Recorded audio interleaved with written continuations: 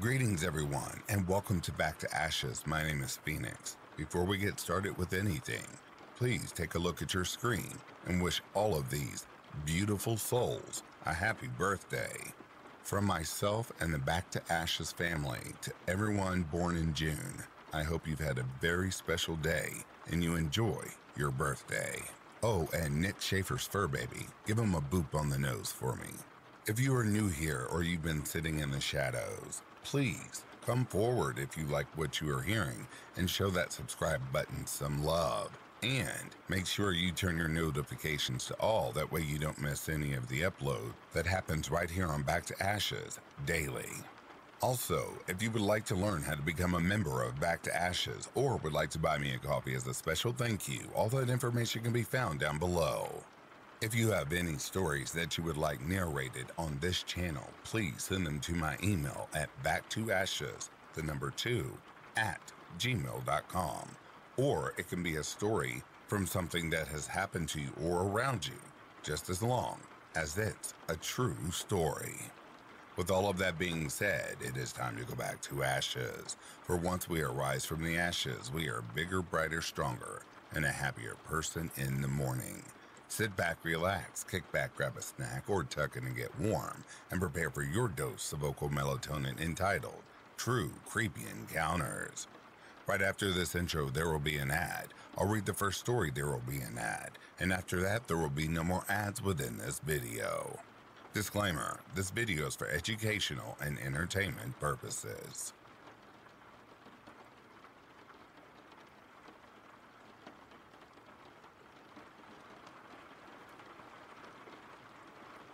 Firstly, I'm a 24-year-old guy, and I'm not great at writing things out like this, but I just wanted some advice, as I'm a socially awkward person. So I decided to go into town the other day and took the train in. I arrived at the station, got my ticket, then waited for the train. I was approached by a man, I'd say maybe in his 60s. I must have been someone he knew or seen before, because he said, "Wow, I haven't seen you in some time." I replied, I'm sorry, I think you have the wrong person." He continued to push the conversation by saying, "Oh, no, you must have a twin." I laughed and brushed it off. Once the train arrived, I got on and sat down. I sat down in a two-seater chair. The man sat down right next to me and asked me my name. Trying to be nice, I replied my name, and he said his name. He asked me a few questions and I gave answers. All up to this point, he was fine. He asked if he could use my phone to make a call, which I didn't see any issue with. After this, he sent a text message, which was fine. His phone beeped. He then turned to me and said, "I have your number now. We can catch up later." He had called himself on my phone to get my number. I tried to play it off coolly, but I was pretty creeped out, and I couldn't leave since he blocked me in. Finally, he got off his station. Straight away, he texted me, and each day has been texting me to come over to his house or go out for a coffee. I felt bad for him because he seemed lonely, but it just really was odd and creepy. I just wanted some people's thoughts, as I've never been in this situation before and don't really have friends to talk to about this. Oh, quick update here. I really appreciate all of everyone's help and responses to this story. I have blocked him after a small exchange. I was trying to be nice, then I tried to ignore him, but he became aggressive and called me and became verbally aggressive. I will be reporting this to the police and changing my number. Thank you all for listening to my story.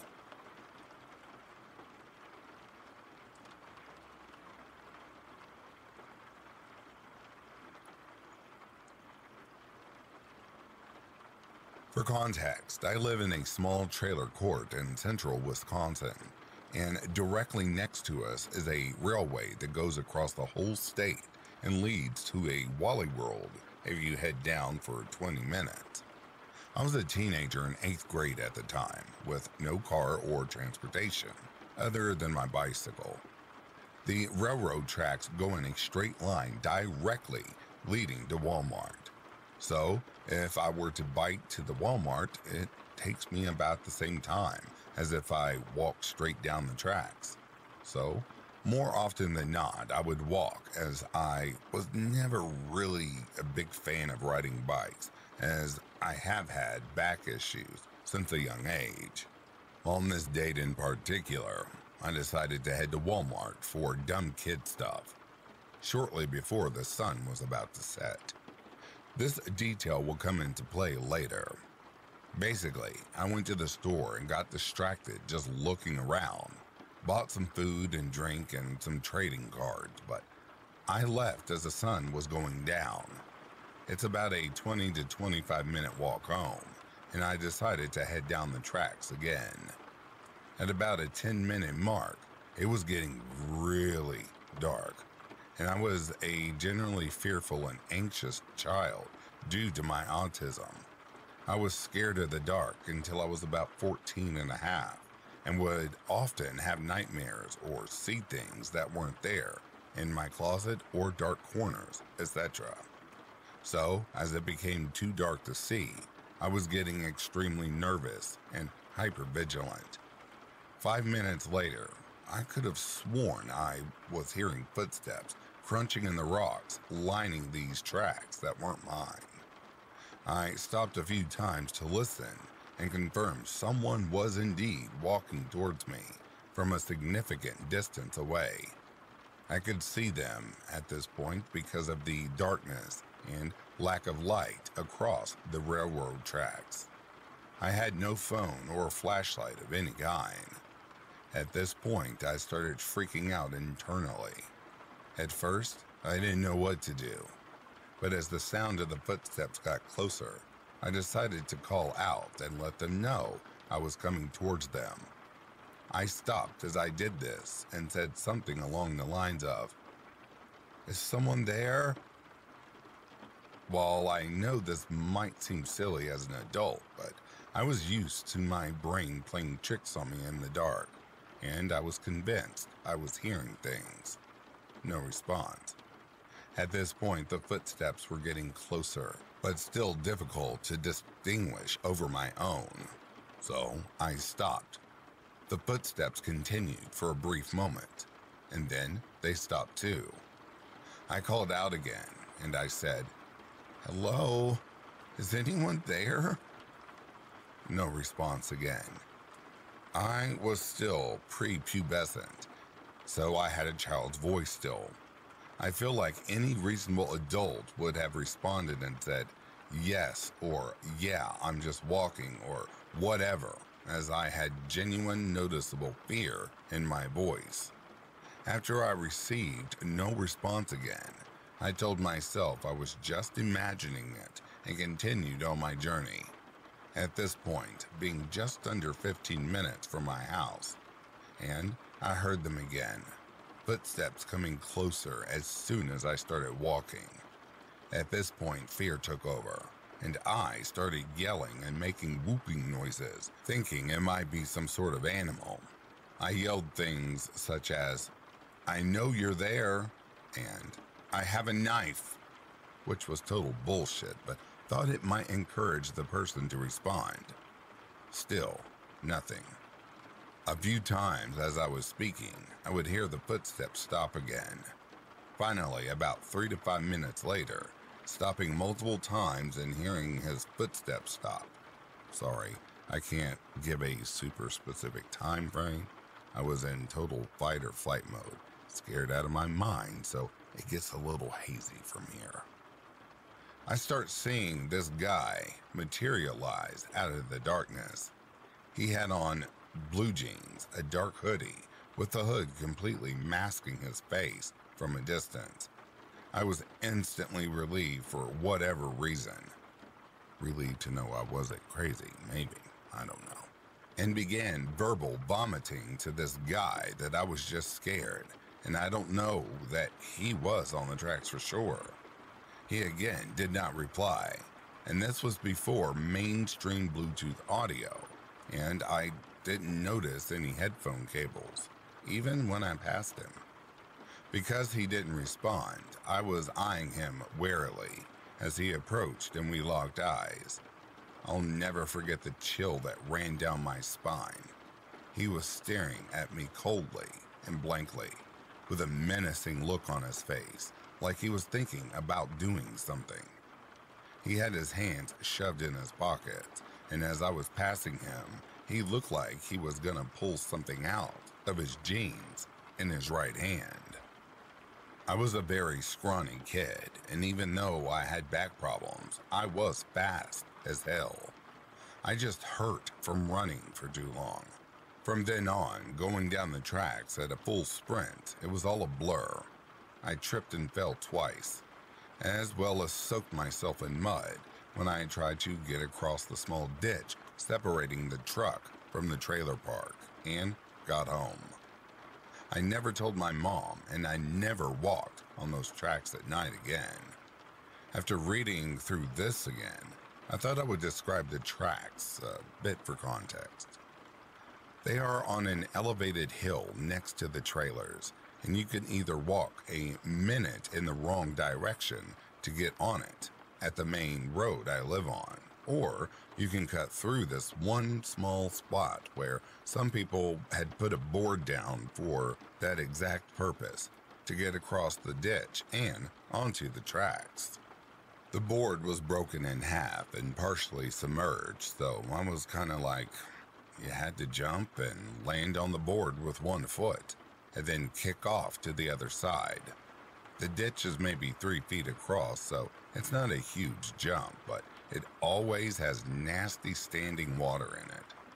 Once you get on the other side of the tracks, there is a super long stretch with absolutely no way off other than private property of a factory the railway delivers goods to, which you can get in trouble for trespassing on. Then there's a junction about 20 minutes down and another 5 minutes from there, which is where Walmart is. Due to this, I couldn't just get off the tracks when I ran away. I had to get to the ditch before I would be able to.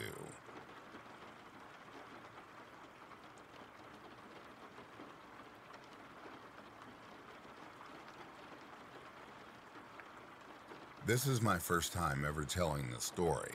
It's not really creepy, but it's very disturbing. It was last year in summer. I had just moved into my new apartment in a bigger city, and me and some of my friends planned on having a barbecue party at a lake nearby. I was very happy that day. I remember and even went to H&M beforehand to get myself a new cute dress to wear that evening. We hadn't bought some things yet, like paper plates and some forks and knives. So my friend and me wanted to go buy them. Nothing special.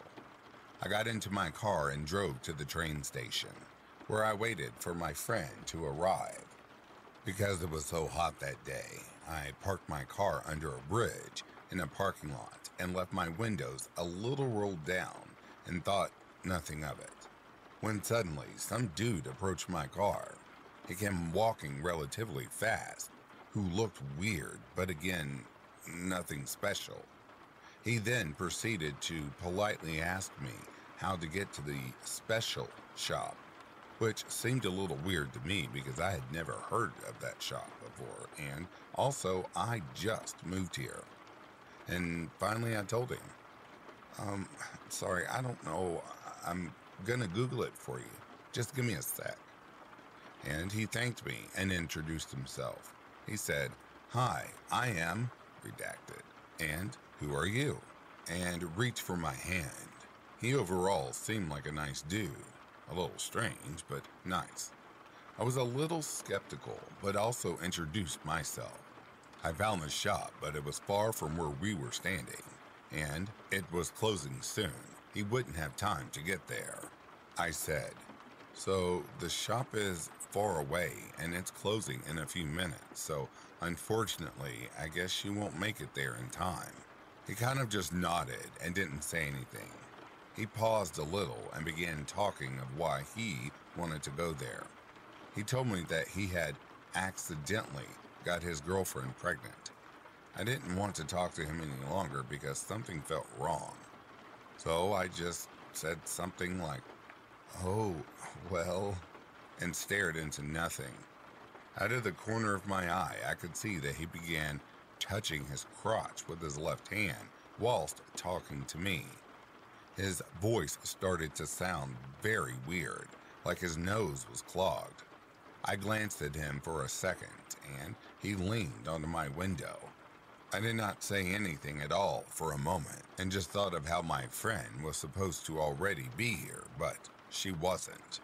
He looked around the inside of my car, and he must have seen the paper bag from H&M on the back seat, because he continued asking if I had bought something nice to wear already. It was only then when I realized that this guy probably didn't have a girlfriend and only needed an excuse to talk to younger girls.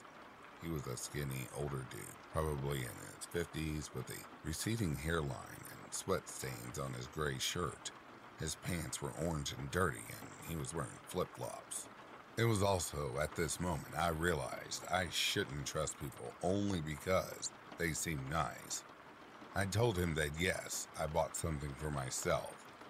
I kept my answers very short and told him that I had to go now, but he didn't seem to care and interrupted me, and he kept touching his dick. He asked me where I was from, and I looked up at him and lied. I couldn't tell this weird man who used me as some sort of fucked fantasy where I really was from, because at this point I was really getting scared. He nodded again and started talking about his imaginary girlfriend again and how they really didn't want a baby yet. Then he started drooling. He asked me if I wanted babies soon, and I obviously said no, because even if I had wanted to, I wouldn't tell this dude. His drooling was getting out of control, and that's when I started the motor and told him that I really had to go, and I drove off. All I heard him shout after me was, "I wish you'd have my babies." And he hissed at me and licked his lips. I drove far into the opposite direction that he went and parked my car in a corner. I immediately called my friend to tell her why she had to walk a little bit, because I really did not want to come back there. She, of course, understood. Fortunately, I moved 2 months later again into another city because of other reasons, and I never saw him again. I don't even want to know what would have happened if I had rolled my window down a little more or something. I hope nobody ever meets this guy.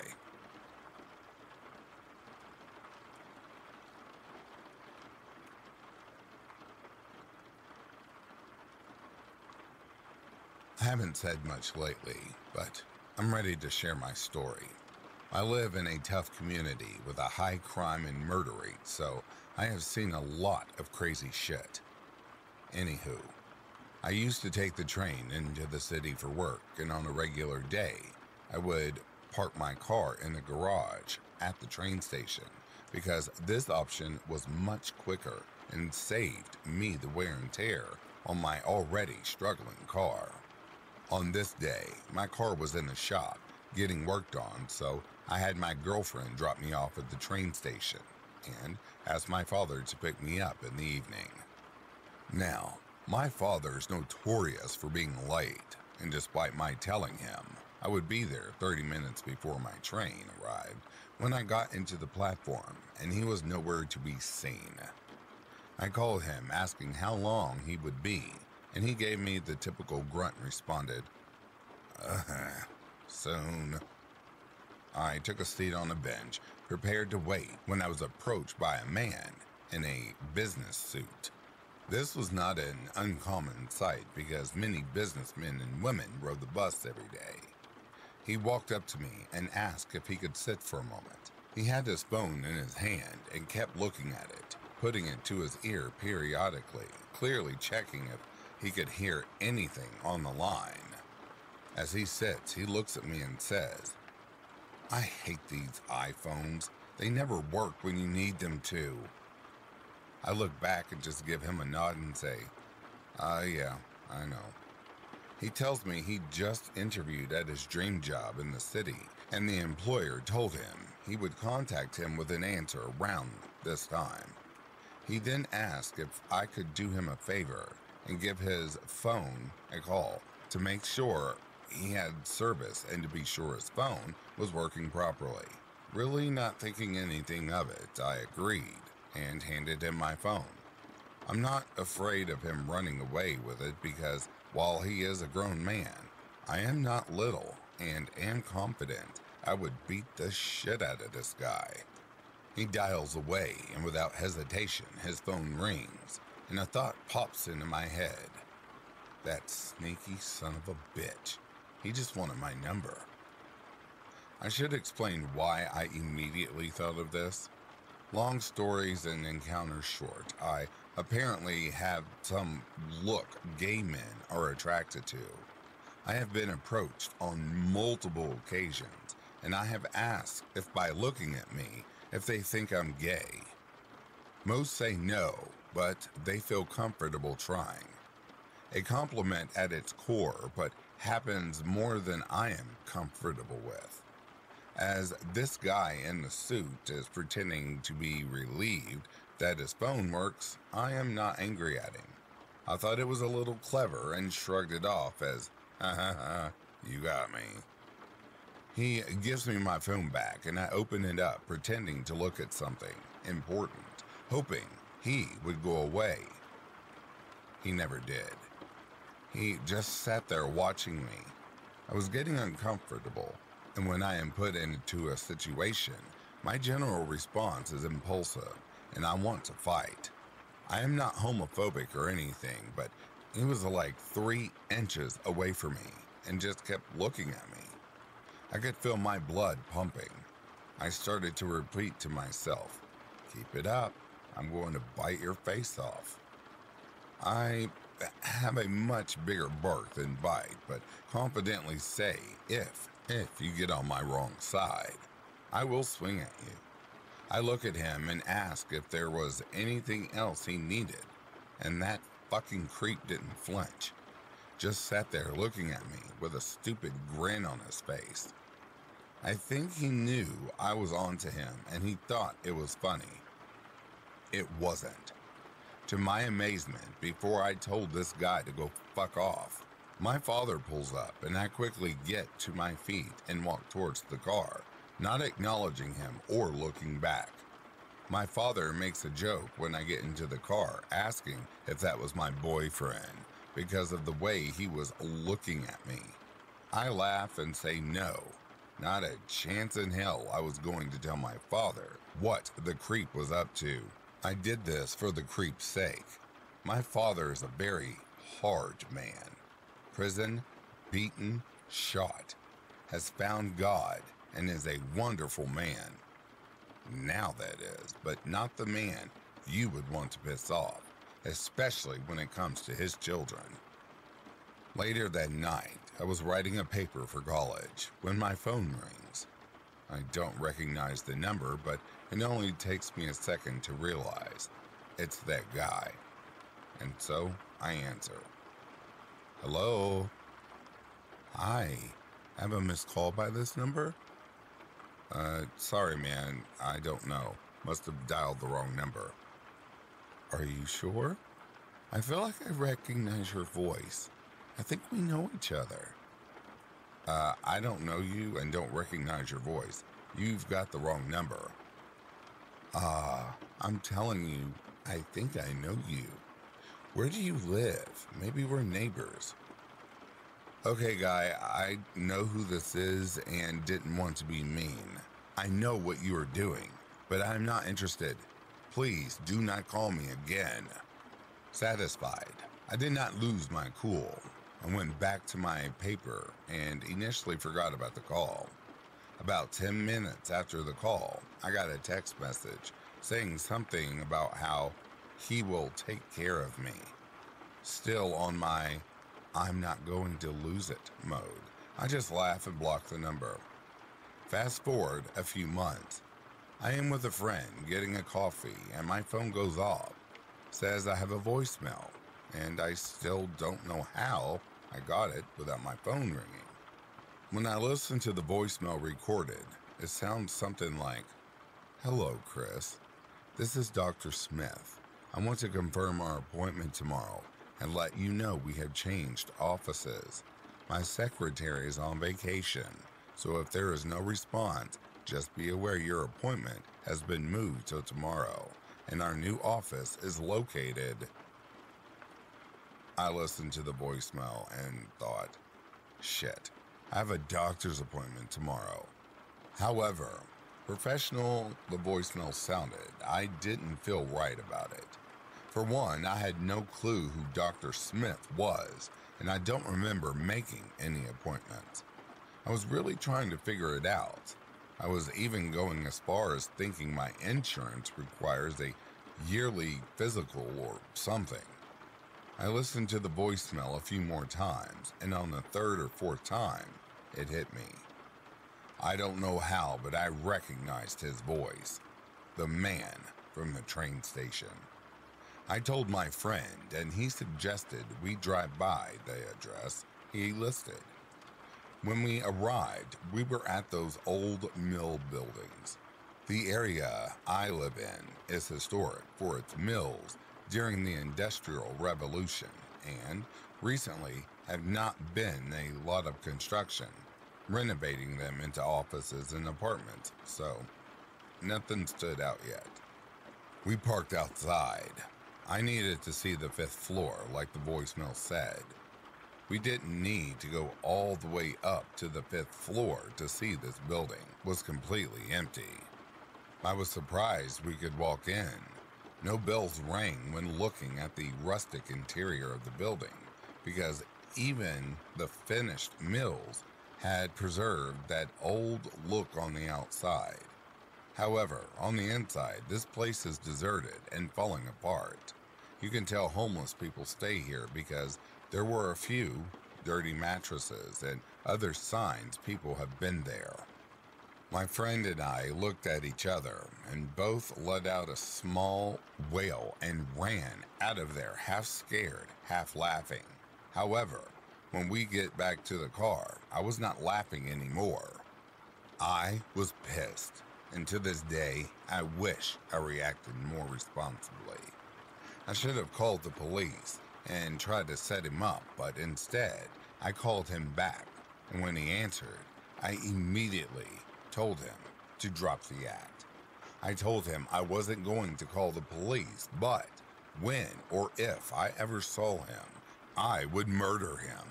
I was screaming into the phone, telling him all the horrible ways I would take his life if he kept it up. I never heard from him again, and I can honestly admit, after my anger went away, I considered the full scope of what he had planned, and it shook me up for days. What on earth had he had planned? What on earth had he had planned? What would he have done to me? Rape me? Murder me? Please, I need opinions here. I am so lost and still very scared.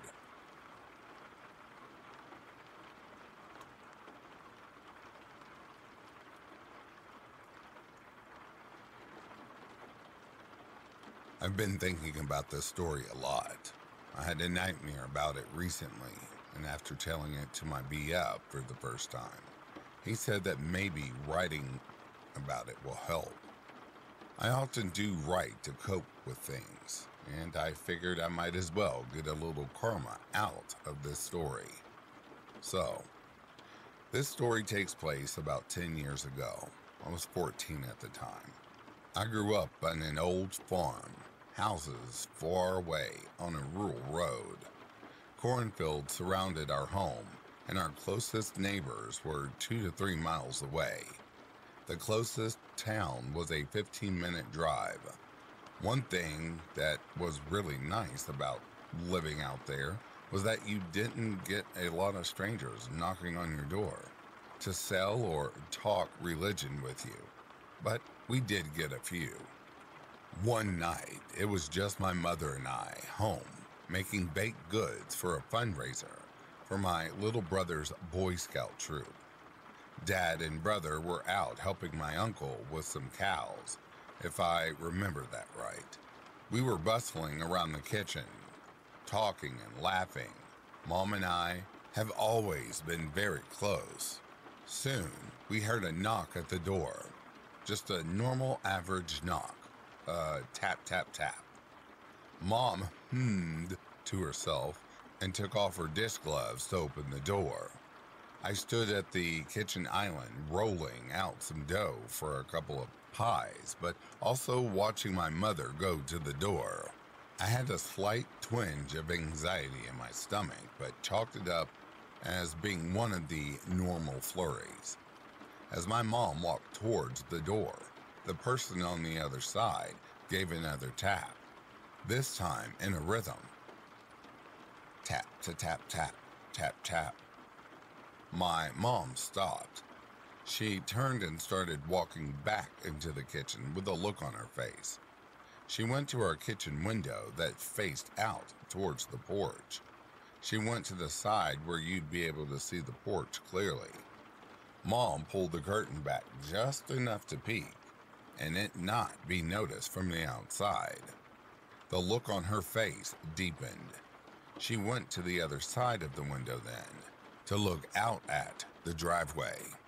I had stopped what I was doing altogether at this point, deciding that the pie crusts probably weren't important in this moment, as the feeling in my stomach was in a full-blown fury.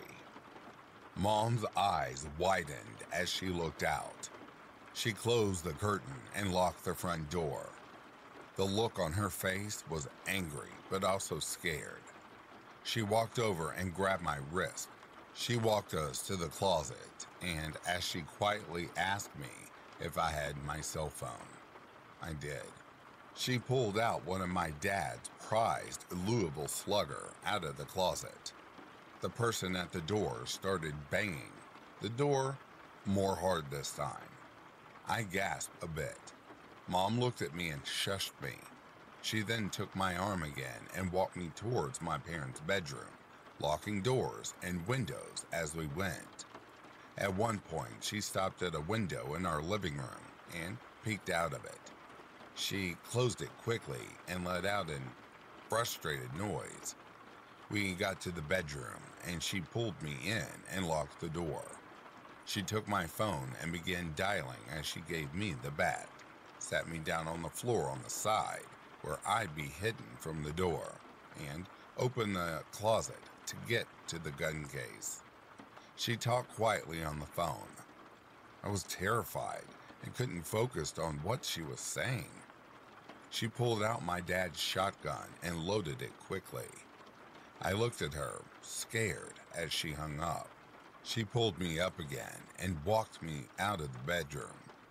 We crept back over to the other side of the house where the bathroom was. Mom gave me my phone and ushered me inside. She set down the gun and looked at me with both hands on my shoulders. Sis, you need to listen to me. There are some men outside and they're walking around the side of the house. I looked at her with wide eyes. I could feel myself shaking. Why? What do they want, Mom? I don't know, but you need to stay in here. Lock the door and don't come out until I tell you to. Do you understand me? I nodded and she squeezed my shoulders. I'm going to barricade the door from the other side. I will not move the barricade until I let you know that it's me. I knew what she was saying immediately. Crawl out the bathroom window and run if it's moved otherwise. My mom shut the door and I quickly locked it. I heard her move the quilt chest in front of the door, a very heavy box with lots of quilts from over the years. I sat on the floor in front of the window, clutching the baseball bat. I sat there for what seemed like hours, but was actually 5 minutes. When I sat there, I heard footsteps outside the window. Two deep voices quietly talking. Are you sure they're in there? Maybe nobody's home. No, that's at least two women in there. I heard them talking at the door. Saw a guy and a kid leave when we passed the house earlier. I shivered and started to hyperventilate, but quickly covered my face with a towel to mute it. Who are they? What do they want? Why were they here? Soon I heard another loud voice. Guys, let's go, Charlie. Spotted cop down the road. Then I heard 3 sets of feet running off towards the front of the house. I was crying at this point, tears pouring down my face. Was it over? Were they leaving? A few more minutes go by, and I hear a man's voice in the house. I start to panic and huddled in the corner of the bathroom. I heard my mom's voice on the other side of the bathroom door. Sis, it's me. The sheriff's here. They're gone. I'm going to move the trunk, okay? I got up and unlocked the door and opened it to find the sheriff and my mom moving the trunk out of the way. I quickly ran into the arms of my mom, and we just stood there holding each other. The sheriff said he had a few more officers chasing down the van, and that he needed to ask my mom and I some questions. My mom nodded, and we walked into the kitchen, where the smell of burnt cookies was in the air. The sheriff asked us questions, and that when I found out what my mom saw. When she looked out and saw the man who was knocking at our door, she knew something was off immediately. He was casually dressed, gym shorts and a wife beater. Not something a salesman or people of a church would wear when coming around. So then my mom thought that maybe his car broke down, or maybe he was looking for help. So she looked out the window and saw something that made her stomach drop. There was a white van parked in a way that wouldn't allow my mother's car to leave, with a man in the passenger seat and another leaning in towards the front of the van, taking to the passenger side guy. But Mom noticed that even that both were sitting still, the van was still slightly rocking, like there were more people inside. As my mom and I were finishing up with the sheriff, a deputy walked in. He looked pale. He looked at my mom, the sheriff, and me. Deputy, sir, we are able to catch up with the van. They lost control and swerved into the ditch eventually. Any side of those bastards being hurt? No, sir, they're all fine, but, we do have them in custody. The sheriff quirked an eyebrow. There were 5 men in that van. We asked them what they were doing out here and what they walked around the house like they did for. Sheriff, and what did they say? Said they were vacuum salesmen, sir. That they were a team out trying to sell their product they made. The sheriff scoffed a bit. Well, Jones ended up checking the van and, well, what? Do we have a drug bust or something? The deputy gulped and looked at my mom and me again. No, sir, that's not what we found out at all. They took my mom outside and told her what they had found. She was horrified and came in sobbing and holding me. After that, they phoned my dad, and he came rushing home. My other uncle, a mountain of a man, stayed that night just in case. Mom and Dad spared no expense on the home security system after that night, and taught both of us kids how to shoot and load a gun. My aunt and uncle gave us one of their German Shepherd puppies as well. Mom had him trained to be an attack dog, though you wouldn't be able to tell. When not in defense, he was a dopey, lovable, just all around cuteness type of pup. This still wasn't enough to settle Mom, though, and Brother and I ended up going to self-defense lessons as well. My cousins were sent with us. It wasn't until a few years later I found out what was in the van. Coincidentally, we were making cookies and other homemade candy for a Christmas party. I finally asked my mom about it. She was shocked that I asked, but knew I'd find out eventually. So, what they found in the van, they found rope, tape, burlap sacks, and even sedatives, as well as guns and what the police described as burner phones. When they had taken all the guys back, and after hours of questioning, one of them broke and said that they were having no luck in nabbing anyone in town, so they went out to the rural areas. The closest town is a very tight-knit community where everybody watches each other's back. This terrified me. I would never have guessed. To this day, I'm very careful about whom I open my door for, and I can't sleep unless I have some sort of weapon in the bedside table. It's really shattered my trust in other people as well. I go out and automatically assume most people are going to hurt me. My therapist is trying to help me with this. I sincerely hope that I never have to go through a situation like that ever again.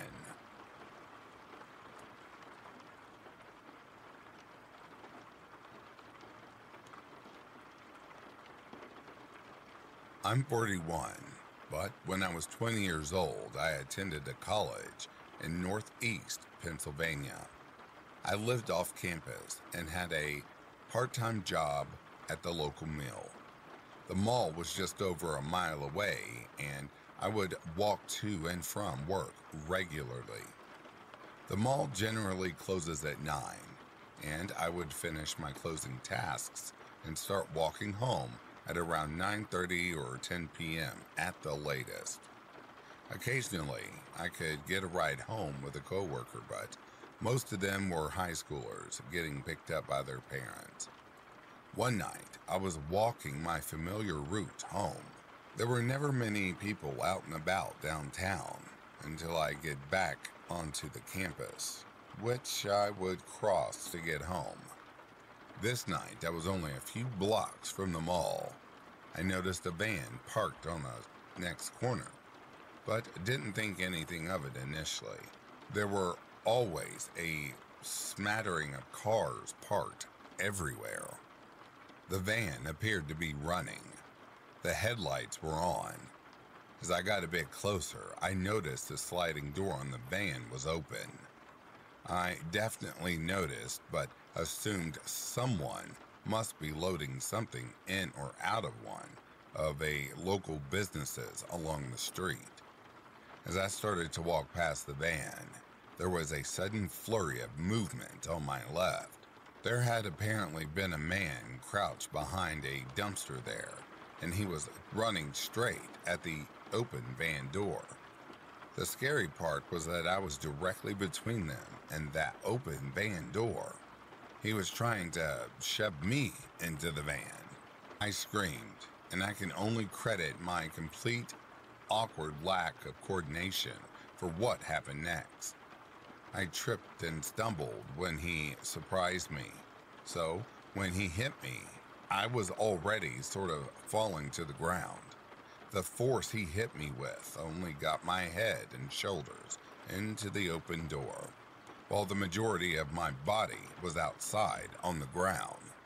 I remember he grabbed me around the waist and was trying to hoist me up and through the door, but I was just discombobulated, dead weight. He jumped over me into the van, grabbed a handful of my hair, and started to pull me off the ground and into the van. This is when headlights from a car turning down the street washed over me, and I could briefly see this was the white guy in the black hoodie. When I saw the car, I screamed louder and started wildly flailing my arms. I heard their brakes screech, and the guy let go of my hair. I jumped back, and the hooded bastard slammed the door shut and seconds later accelerated away. A cute little white-haired Polish woman had been in the car that turned down the street at the exact right moment to save me. She hugged me and told me I was safe, and it was then I realized I was still screaming. She sat on the sidewalk with me and then walked me to my car. Cell phones were relatively new. Neither of us had one. She drove me to the police station and stayed with me until I answered all questions and made a report. As far as I know, they never caught the guy. My housemate with a car let me borrow it any time. I was going to work after that, and I never walked around downtown after that. I had nightmares for a while. I can't help but think of what could have actually happened to me in the back of that van.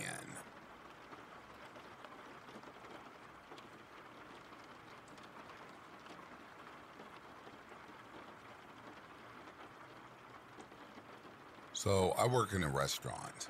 One night we were short-staffed, and I had to help on the floor. So the waitresses were just me and a young girl called Anna, and our manager, David. Anna was 18 and an absolute knockout. On this cold, dreary Monday night, she still looked like a movie star. It wasn't too busy, so we were going okay. Towards the end of the evening, there were only a couple of tables left, all in my section, so when the last table came in, he was put in Anna's section. The guy was a real hipster. He had a giant beard with a little braid in it. He ordered his meal and pulled out his own bottle of sriracha sauce. He had swallows tattooed on both hands. As Anna took his drink order, I shot her a look as if to say, "Have fun with that guy." After 40 minutes later, Anna had gone for a smoke, so I asked Hipster Dude if he wanted anything else. "How about your friend's number?" I laughed him off and he ordered a refill for his Pepsi. A little while later, Anna comes into the kitchen to find me. She told me that Hipster Dude had asked what time she got off work. She told him she could go when we closed. He told her he would be waiting for her shift to finish. She said no thank you. Hipster Dude then said, "Well, these Pepsis are unlimited, so it doesn't look like you will be getting rid of me anytime soon." As Anna explained all of this, she looked very unsettled. I asked if she wanted me to leave. She said no because her housemates wouldn't be back until late and she had forgotten her door key. So I found David, the manager, told him what had happened. He uselessly said he would keep an eye on things. I told the chefs that after Anna's shift had ended, they were both going to walk her to her car. They agreed. Hipster Dude left around 10 minutes later. The night finally crawled to an end, and Anna waited for the chefs to finish so they could walk her to her car. I got changed and went over to the hospital next door to the restaurant because I needed to pick up some paperwork. As I crossed the car park, I noticed this van. It was black with rust on the side panels. It had blacked out windows. The headlights and engine were on. As I got to the other side of the van, I saw a hand hanging out of the window holding a cigarette, a hand with swallow tattoos. I walked calmly towards the hotel and then sprinted around the building to the back entrance of the restaurant. I found Anna and the chefs just getting ready to leave. "He's still here. He is outside waiting in some creepy murder van. Do not go out there," I panted. Upon reflection, these probably weren't the right words to have used. Every one of us was panicking by now, save for David, who was in his office. So we came up with a plan. Anna would stay inside by the door with one of the chefs. Me and the other chef would go out to the car park. I would drive Anna's car right up to the door, and she would get in and drive with one of the chefs back to her house. The chef lived near her anyway. The plan went off without a hitch, except for the fact that as soon as Anna's car pulled away, so did the creepy van. I start calling the chef in Anna's car frantically. "He's following," I said. "He was," said the chef, "but we just turned off. He isn't behind us now." Relieved, I walked over to the hotel and spent about 20 minutes sorting out order forms and other paperwork. Helped David lock up and then walked to my car. In the inky blackness of our restaurant car park late at night, I heard the crunching of the gravel underfoot. Then, when I got to my car and stopped walking, the footsteps didn't stop. I heard crunch, crunch, crunch, and then a whisper. "Why couldn't you just let me have her?" I leapt into my car, locked the doors, and sped the hell away.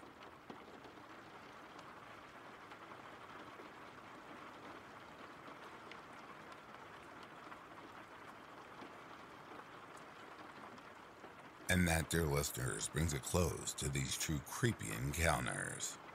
Before I go any further, I would like to give a very special thank you to the elite members of Back to Ashes. Samantha Place, Colt Stonewolf, Nat Davies, Stephanie McLaren, Tammy Slayton, Chrissy Elliott, Sugared Spike, Tina Mead, Cindy, Amy Klimko, Anita V, Dova Khaleesi, Edith Smith, Buzz Crispin, Patty's Niece, Denise S., Kwame Carter, Corpse Lover, and Cindy Cleveland. Thank you all for your support, for without you, there would not be a me and there would not be a Back to Ashes channel. From the bottom of my heart, thank you. If you are asleep, I hope Slumberland is treating you comfortably. If you're awake, I hope you've enjoyed this collection. Until next time, please take care of yourself and stay safe. I'll be reading to you soon. Have yourself a good morning, a good afternoon, or a good evening. Peace, love, and light to you all.